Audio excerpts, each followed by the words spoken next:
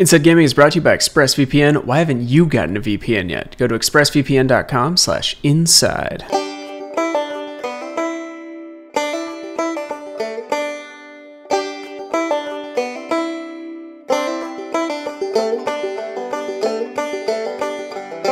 Howdy there, folks. You're probably thinking to yourself right now, where's my gaming news? Well, the folks over at Inside Gaming felt entitled to a small break for the holidays. So, what we have for you instead today is a little show that aired on something called Rooster Teeth Television.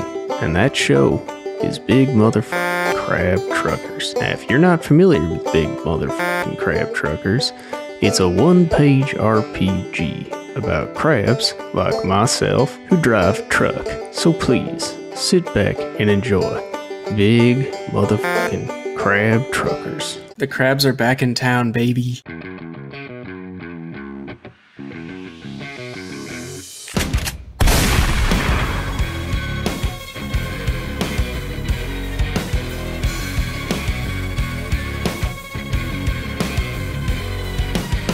Four-wheeling in the swamp tonight, under the moonlight, where the critters roam. To cut through, we shine a spotlight. You better hold tight. To me, this is home.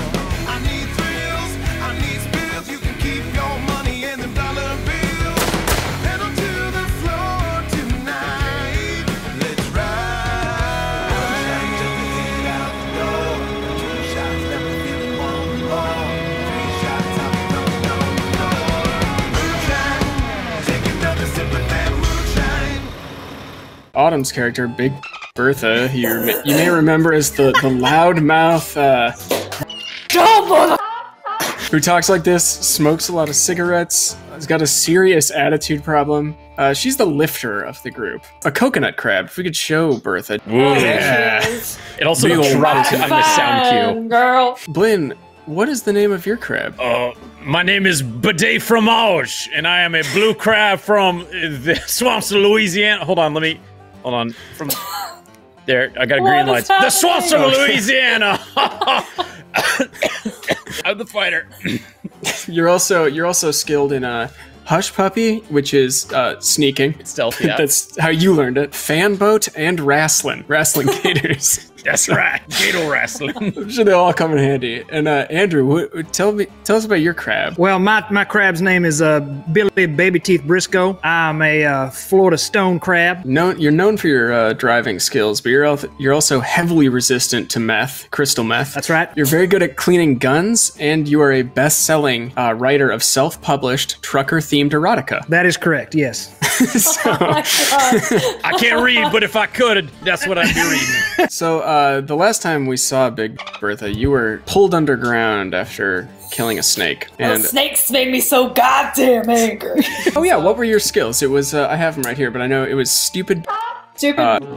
Smoking. Smoking, I believe, was one of the skills. Yeah. And rage. Right, that was that, yeah. And then, of course, if we could show the crab goddess really quick, that is her worshipful highness that we all adore. What a She's gorgeous. beautiful mother. She's gorgeous. She's royalty. Big Bertha, you tumble through the earth, and dead snake still in hand.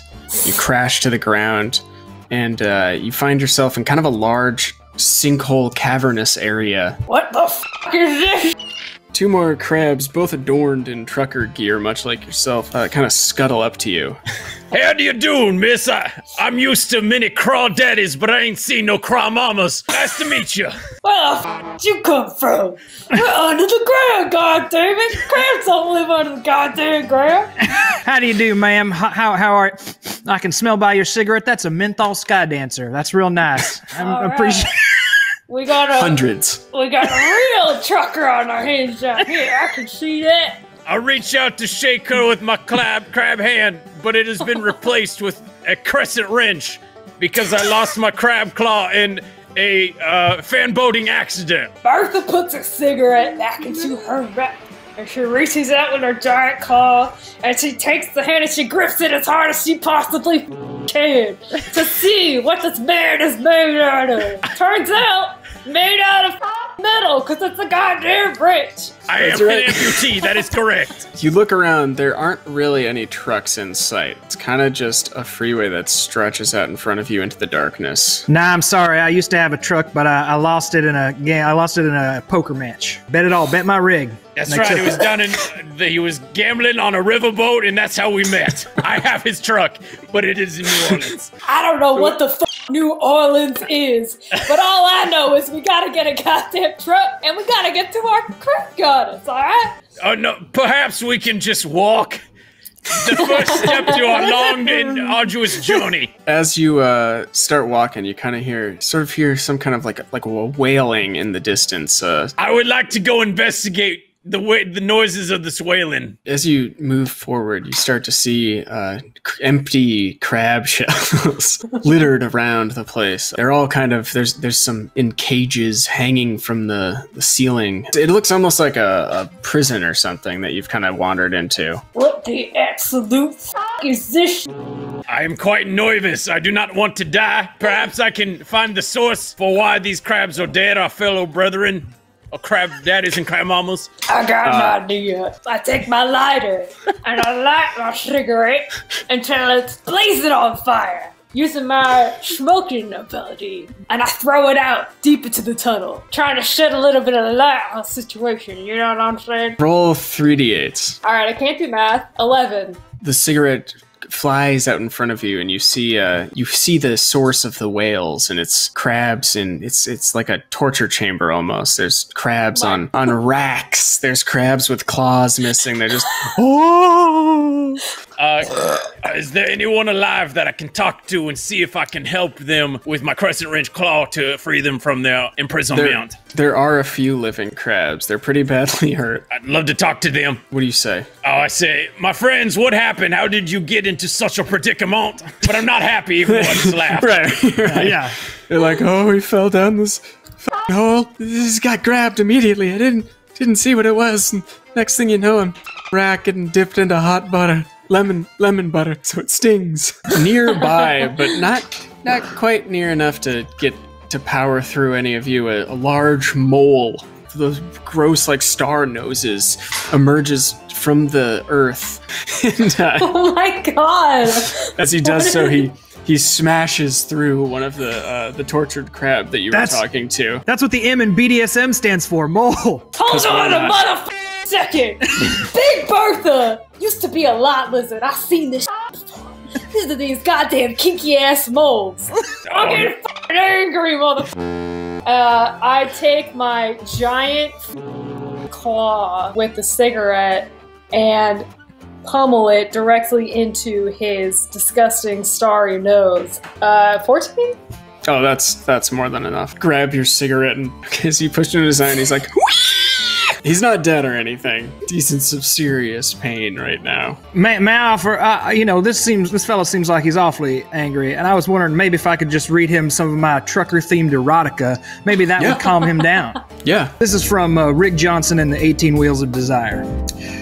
When Rick came back to his truck, the door was open. Sitting inside the cab was Jessie, the prettiest girl working at the abandoned Pizza Hut they turned into an all-night diner. She had everything. Hair the color of day-old coffee, most of her teeth and legs that went all the way down to a pair of Cabela sandals with built-in bottle openers. I hear you're hauling a big load, she cooed. The words leaked past a Capri. I took one sip of my Bill Miller's iced tea and threw it on the ground. Before I knew it, she unbuckled my dungarees and I whisked off her Denny's uniform. My vape rig wasn't the only thing bulging in my pants. Well, I'll leave it there. I don't want to. I don't want to get anybody too hot and bothered. Gotta do it. I gotta say, roll 3d8s. Oh, that's great. My God. He's more embarrassed because he's now a little even more turned on than he was before. He's a little more relaxed now. If you want to try to talk to him or whatever you want to do, yeah. I'd like to question him. I want to find out why he's hell bent on torturing all these crabs, our brethren. Mr. BDS Mole, why do you find it so necessary to torture us crabs? We're normally peaceful people who are actually only interested in hauling goods from one side of this nation to the other in a truck, which we have yet to find. He's like, well, I don't want to be doing this, but, you know, he makes me. There's a malefactor. Who, may I ask, is making you do such atrocities? Well, Geppetto. kind of a name is that? Did you say some kind of pedo was involved? I don't like that one bit. Geppetto. Geppetto, just about the boss of everything down here. Mr. Mole, I gotta ask you, where does this Mr. Geppetto reside in these tunnels? Right there in the center. Maybe a cardinal direction or a point would help us more in this situation. Of course. If you head back the way you came, you'll notice a small creek running through the tunnels. You cross that creek, should lead you back Geppetto way. Well, boys, are we going to this man's life up? I think we gotta find this malefactor, the one who's been pulling the strings. I agree. Generally, I'm not one to stray off the path of the crab goddess, but we cannot let this injustice go on too much longer. That's right.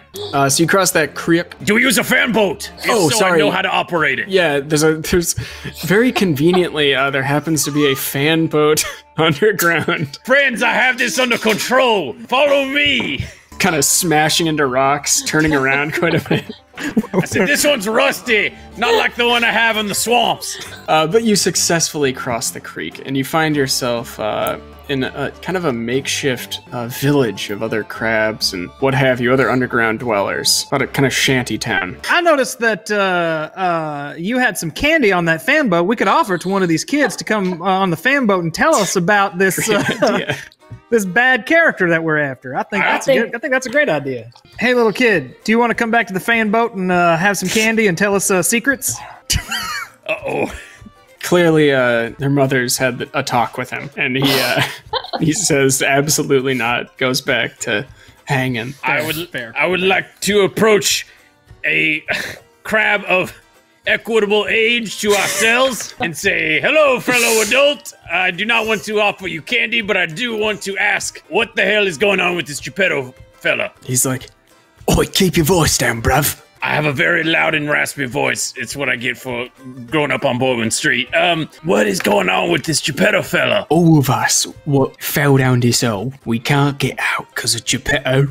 Geppetto, he's the boss round here. Runs things with an iron fist. Word is, he's got the only functioning truck down here what could smash through the barriers, locking us all inside. Yeah, you get me.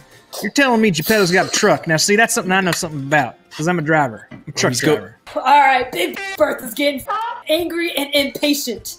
So she takes her claw and she grips the shopkeep in her claw and she says, mother, just tell us where this Geppetto fella is. Roll through the 8. Oh no. 7. Your claw slips and you accidentally crush the shopkeeper. Oops, you're dead. Not scaring him, but enraging pretty much everybody else in the immediate area. I say, now calm down, everybody. I got plenty of beads for everyone from the Mardi Gras. I would like to try to help my group sneak out of this uncomfortable situation. So yeah, you're able to kind of scuttle away. Yeah, you actually somehow manage to sneak out, and you kind of come to like a bridge. I think the most sensible option right now is to cross this here bridge. In front of you, on the bridge, jumps up. He's a long, bearded crab, gray. He's like, you wish to cross this bridge? I did murder someone He's like, for no reason. Tell me, friends.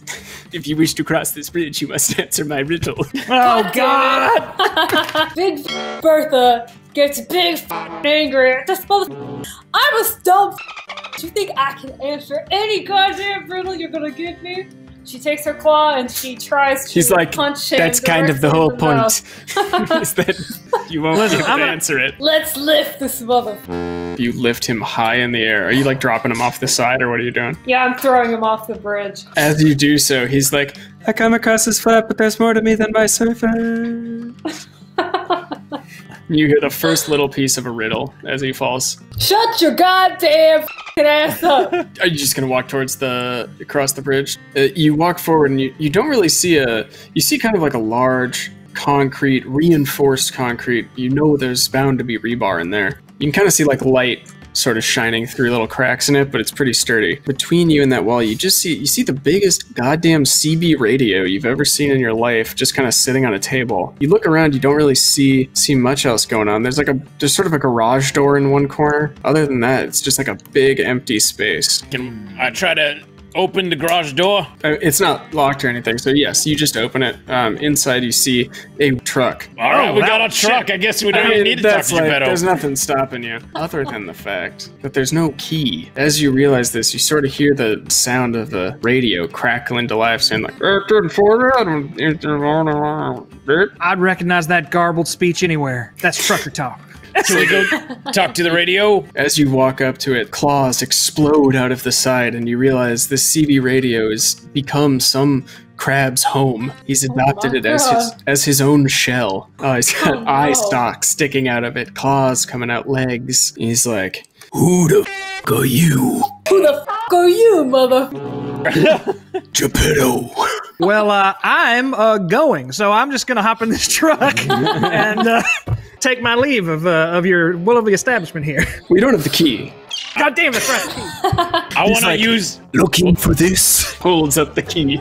I want to use my wrestling ability to take that key from his claws, put them into my own. That's a 16! Oh my god! I take his throat into my crescent wrench claw and I clamp it as tight as it could possibly go until his little peepers are starting to bulge like a crab getting boiled to be served at Joe's Crab Shack. That's right. Keep talking. This is good stuff. This is definitely going in the book. Yeah, and then I take my good hand that's not a crescent wrench claw, and then I swipe that key.